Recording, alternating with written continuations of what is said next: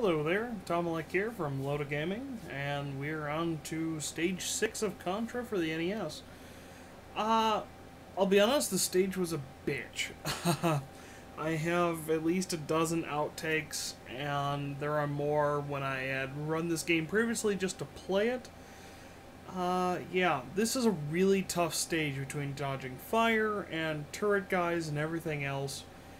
It's rough. In addition, the boss, your timing has to be pixel perfect. You have to jump over his head. You cannot be inaccurate in the slightest. So, I managed to do this. It was tough. I hope you guys enjoy.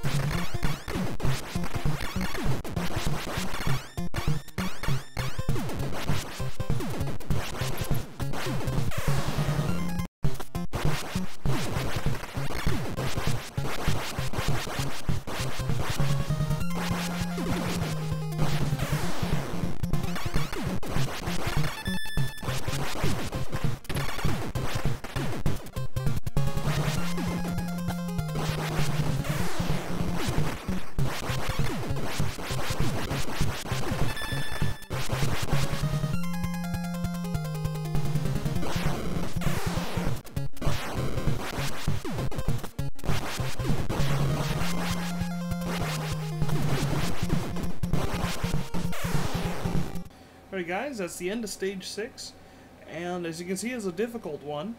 I had about a dozen outtakes there. The boss alone took up a majority of my time back before I started recording. I really struggled with him.